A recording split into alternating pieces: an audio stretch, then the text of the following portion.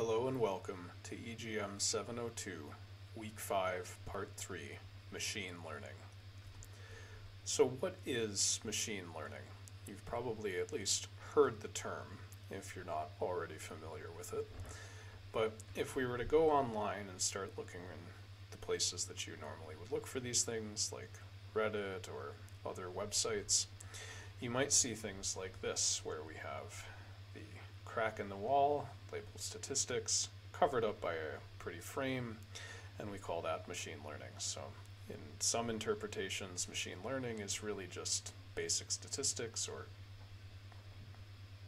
classical statistical methods with a pretty frame decorating the outside. If you look in other places, you might see, for example, in this comic, where our machine learning system is where we're just pouring the data into a big pile of linear algebra and hope that the answers come out the other side. And if they're looking wrong, then we just keep stirring the pile until we start seeing better answers. So, as with all things, there is a little bit of truth, there is some truth in the humor here, but it is not the entire story of machine learning. So for a more formal definition, machine learning is just the computer modeling of learning processes. So we're using computers to, or rather we're using computer models to try to model the way that human brains, or more precisely animal brains, learn things. We're also, in a sense, we are using statistics to help find or interpret patterns in data, but again, it's a little bit more complicated than the jokes on the previous slide might have you believe. What we're also doing, in a sense, is we're training these models to do certain tasks without explicitly programming them using an algorithm. So if we're trying to get a computer to do something without machine learning, we have to have very specific instructions. The computer does the task according to the very specific instructions that we give it, and we get a result that is hopefully fairly correct. If we have an application where we don't necessarily know the very specific instructions, on the other hand, we might want to use machine learning, where we can just feed the algorithm some data, train it up, and hopefully then use it to apply to new data that the computer hasn't seen before in order to help us interpret that data. You might also hear a term called deep learning, and this is a specific set of machine learning algorithms, or a branch of machine learning, where the algorithms are inspired by the human brain. And I've been using this term over and over, and it's probably time to make sure that we define it. So an algorithm is a process or a set of rules to follow in calculations or problem solving. So all an algorithm is just a set of rules that we're getting the computer to follow. There are a few different approaches to machine learning. The first is very similar to what we've already talked about in image classification, unsupervised learning. This is where we have an algorithm that is trained with unlabeled data, and we're hoping that the computer, or the algorithm rather, is able to find some structure or patterns in the data. So for example, we might say, okay, we have this fruit basket here, we have a number of different fruits, and we want the computer to separate the different fruits and classify them. And so that's hopefully the result of unsupervised learning. We're not telling the computer what the different fruits are, we're just hoping that it can identify them based on their characteristics and sort them or label them or classify them accordingly. Supervised learning, on the other hand, is where we train the algorithm or train the computer using already labeled data. So we have our example input data and the expected output value. So here we're giving the computer pictures of apples. We're telling the computer these are what apples look like. We then have new data that the computer is then hopefully to identify correctly is an apple. So again, we're training the algorithm to infer some function to map or classify the new unseen data. Reinforced learning is a little bit more complicated, and we won't talk about it very much in these lessons, but this is where the algorithms are actually learning by trial and error in order to achieve some objective.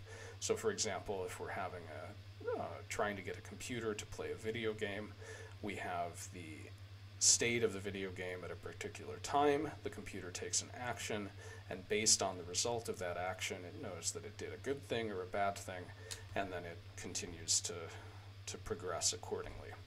So we're, in a sense, with this, we are rewarding or punishing, and this is sort of a imperfect analogy here, the computer or the algorithm based on what the algorithm does in a particular situation to help it to learn what to do in certain situations. This is, for example, not necessarily what we're doing for video games, but for things like self-driving cars. This is the kind of machine learning that's going on. So in supervised learning, we're starting with a example labeled data set. So we have our training samples that we're using to train up our algorithm. So we use a portion of this labeled example data set to actually train the model. This is where we feed the data and the results into the computer or into the algorithm, and we say, okay, these are what apples look like, these are what oranges look like, so the computer knows, okay, these are the characteristics of apples that I need to identify, these are the characteristics of oranges that I need to identify. We then either use the rest of the example data set, so the data that we've held out, or we use an external data set that the computer hasn't seen before in order to test or validate the model. And this is how we can identify whether our model is actually performing well or not. So the test data should have similar statistical properties to the training data. And one very common approach here is to take the entire example data set and we take a random sample of usually about 70 or so %, and we use that for our training data, and then the rest of that, the remaining 30% is what's used for the test data. But remember, we want these to have similar statistical properties to the training data. So the test data shouldn't be, for example, pineapples.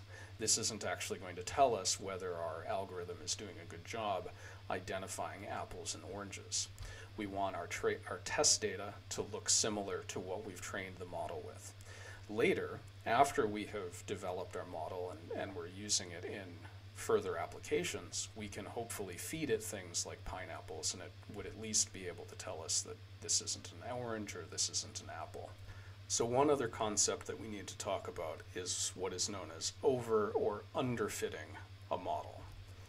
So overfitting, or in machine learning often referred to as overtraining, our model too closely matches the data set that we're using.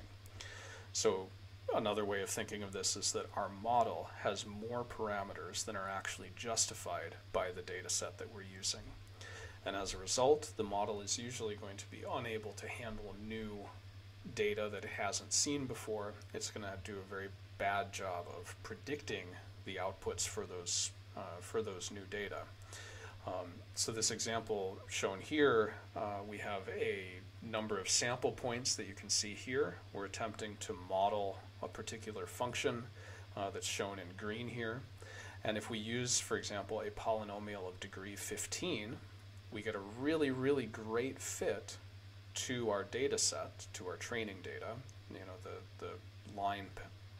The line of our model passes through each of these different points, or a number of these different points, but it's going to do a very poor job when we put in new data and look at the results for that. It's not going to come very close to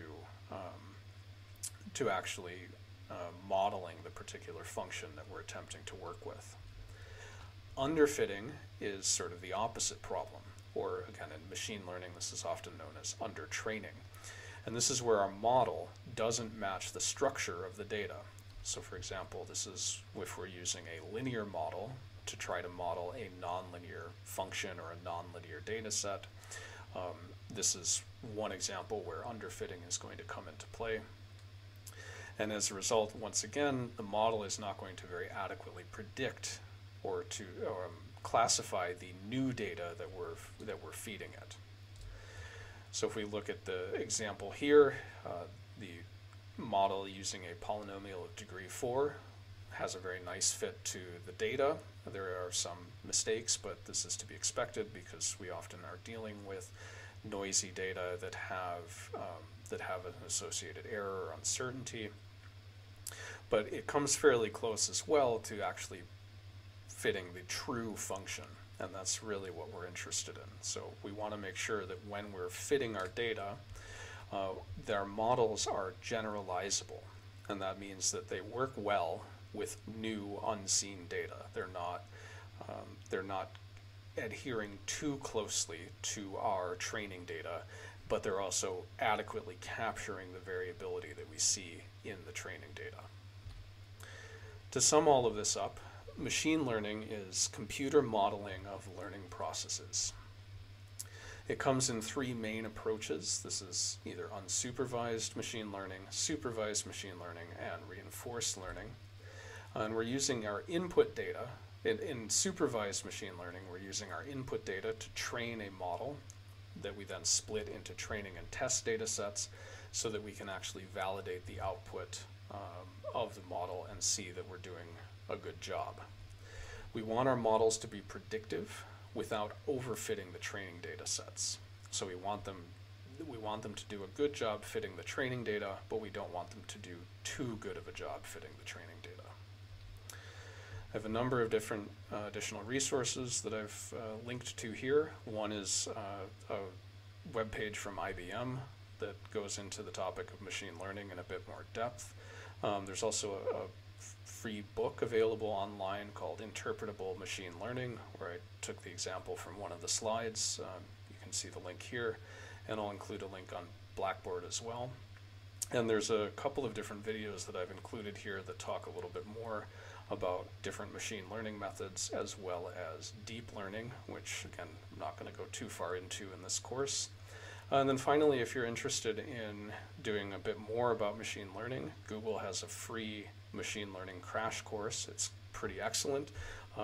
You will need a little bit of programming background in order to be able to do some of the exercises, but you can at least make your way through quite a bit of it without too much difficulty.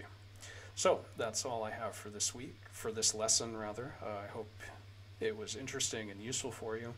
And if you have any questions, please don't hesitate to post them on the discussion forum on Blackboard. Thanks. Bye.